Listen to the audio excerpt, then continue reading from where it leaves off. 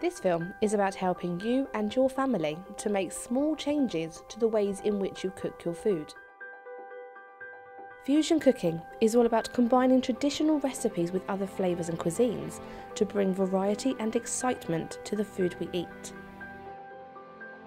The tips and advice contained in this film are about reducing the amount of salt, fat and sugar we apply to all the different types of food we eat, as well as new foods we like to try. This can help prevent you from developing a range of long-term conditions like coronary heart disease, stroke, obesity and diabetes. Eating more healthily and keeping as active as possible can make an amazing difference to the health and well-being of you and your family. Hi, my name's Sarah. I'm a nutritionist. Today we're trying to help people make healthy choices. So what we're suggesting is to use less fat in the diet, try to use less salt and also to use less sugar.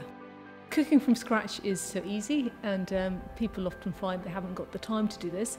However, one way to get around that is to cook in bulk and cook in really big quantities and then freeze those, and then you've then got dinner for how many nights. You can take it out in the morning, you've got it already, which is much better because you know exactly what's gone in it. It's got lovely food that you've cooked, it's got less salt, less sugar, less fat, much better. Here are the ingredients for this mushroom tinard. 500 gram of mushroom, and we got some peas, 500 gram, and then I kept some coconut, and we got ginger, shredded ginger and garlic. I grinded into paste, and we got some pepper, and we got some tomatoes, and we got onion chopped, and we got coriander and then mint. We got some chili powder, coriander powder, and healthy for turmeric for antiseptic.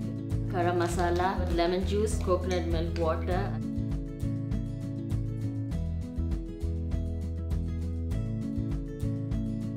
Add a little sunflower oil to a preheated pan. When the oil is hot, add the bay leaf. If the oil is hot enough, the bay leaf should sizzle. When people cook, they think that the oil is really, really important for the taste, so therefore they will add a lot of oil. What we're encouraging is maybe just 1 tablespoon of oil, because really the taste that comes from it is the taste from the spices and the taste from the food, and the oil unfortunately is just something added which is just detrimental to people's health. I know initially people who are using more oil, it's difficult for them, but they can control, like for example, if you are using like 5 tablespoons of oil, they can make it 3, then one day 2, and then one day 1. And try not to use ghee, which is the hard fat, so anything hard at room temperature, and coconut oil as well. Try and use vegetable oil, sunflower oil, rapeseed oil, and just use a tablespoon and measure it out, and you'll find that you'll really start enjoying your food more because it's got less fat in it. Add the chopped onions. Add a pinch of salt and stir well. There are really good implications of adding salt to cooking. However, you only really need a small bit. And remember, you only need 6 grams of salt a day, which is a teaspoon, so it's a tiny, tiny amount. Adding too much salt to food, in my opinion, ruins the flavour. Why not add more flavour? Why not add more herbs and more spices? In olden generation, they don't have the awareness of using the salt and sugar, what will affect in your life. Now we know the consequences, like the more you use this sugar, we know what will happen, like it will affect your heart, you will get diabetes and things like that. So its prevention is better than cure. When the onions are brown, add the ginger and garlic paste and stir well. Now we are going to add tomatoes, all the tomatoes which we chopped already.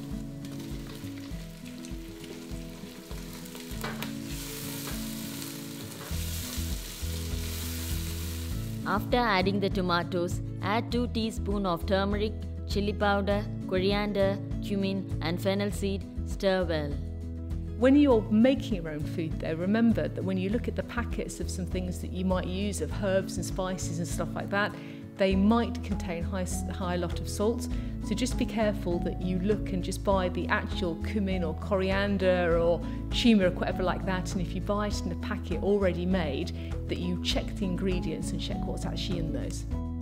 Once the tomatoes are soft, add the chopped peppers.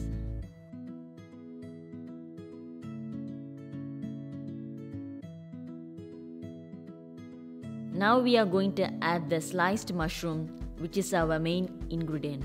If you don't like mushroom, you can replace it with other vegetables like cauliflower or beans or okra. Vegetables are really important for the diet because they add a whole range of not only vitamins but also fibre as well. And fibre in your diet is great because it helps reduce diseases such as bowel cancer.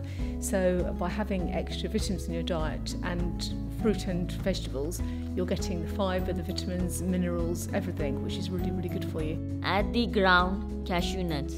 We use cashew nuts because they are good for the brain and give nice texture to the food. Add a little water and simmer for 2 or 3 minutes.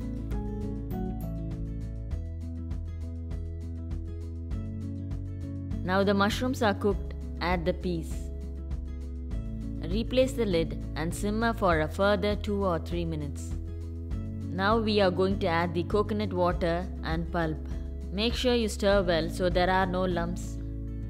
Leave it for 2-3 minutes. When it's cooked, then we can garnish with coriander leaf.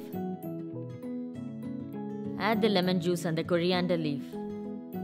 We close the lid for 2 minutes and then everything is done. We finished our cooking. I would like to share my recipe. This is called mushroom chettinad. When we did some cooking, there were some other ladies who came in to taste the food, and they were generally surprised and really taken aback at how great the food tasted, because obviously they admitted that they cook with a lot of oil and a lot of salt, and they were really tasting the amount of the flavours that were coming through because we had cooked with so much less salt and less oil. And I really think they were a bit blown away by it, and they went away thinking, definitely I'm going to start cooking like this. And that was absolutely great, because that's exactly the message we're trying to get across to people. Coconut, yeah. Yeah, you taste coconut as well. And do you use like any salt or any? And we use little spices and salt. I know it's to break some bad habits like eating sugar or salt is hard, but you should make a resolution in your life. I have to take my sugar less. It's good for me. It's good for me. You need to think before you eat your sugar or salt. You need to make it up in your mind. No, I'm going to eat. It's good for me and good for my family. You could actually taste the coconut in there, which is really nice. Certain times you can't taste the coconut. Yeah. Usually I don't like coconut in savoury food, but this is quite subtle. Yeah. I don't like it, but this is quite subtle, it's nice. It is nice, thank you. Lovely. Come in.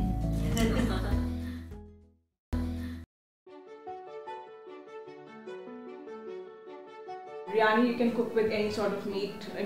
Usually it's a meat biryani, but today we are switching the ingredients and we are using lentils instead of meat.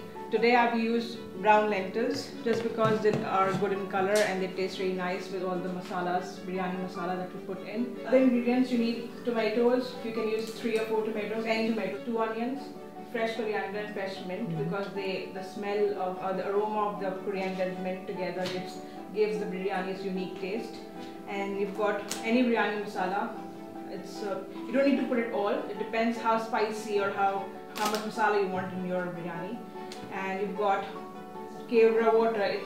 It's for the you can say aroma for biryani. It's just an essence that we use normally in our food, traditional food. And you've got some yogurt and salt. That's it. It's pretty easy.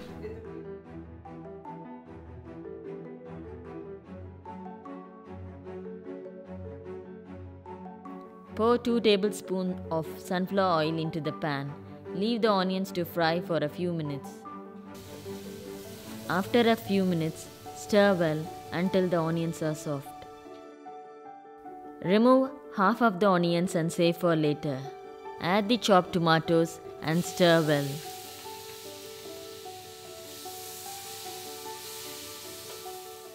Stir in 1 or 2 tablespoons of masala and a little water to stop the masala from sticking. When the tomatoes are soft, add in the lentils. Add a little water to stop the lentils from sticking. Place the lid on the pan and keep at a low heat for 5 minutes. Add 4 teaspoons of yogurt. This will stop the dish from being dry. Stir well so there are no lumps. I need to grease the pan first, just to make sure the rice don't stick at the bottom. Place a layer of rice on the bottom of the pan. Add all of the lentils and place a layer of coriander and mint on the top. And your chilies, I haven't cut them because it will get more spicier if I cut them. I'm just putting them whole because it will give a good aroma. Add the remaining rice to the pan.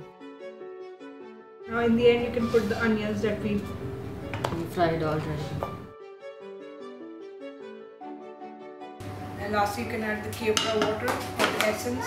If you've got saffron at home, you can add that on a very low heat for around 10 minutes, 15 minutes, till all the rice and lentils are all mixed up.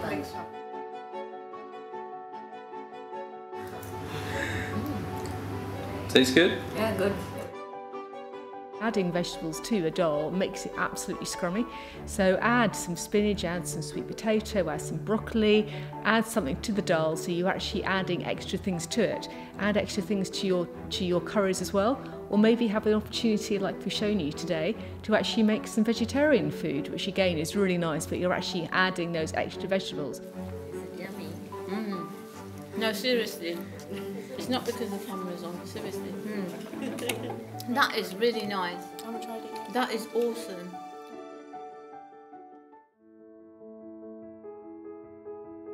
Add 2/3 of a cup of oil to a preheated pan.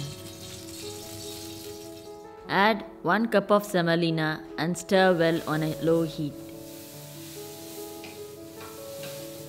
Slowly add 2 cups of milk while stirring.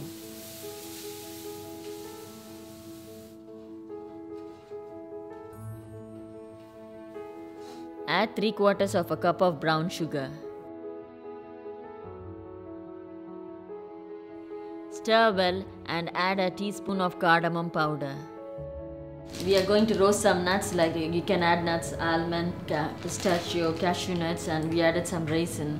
Initially what we used to do that we used to roast the nuts in the oil, but it doesn't make any difference to the flavor. So it's better if you roast it alone in a pan.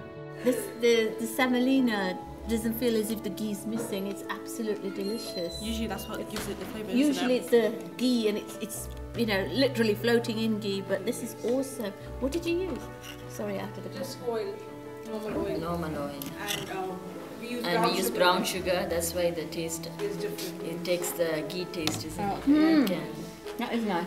It helps the children to understand, because when you start cooking, like for the younger generation, they will understand. They will learn from you. For example, if you as a family you use more oil, the children also learn from you. They also think, oh, oil is okay. It's okay because mom cooked like that, so we can also cook it. So they learn from the generation. It follows.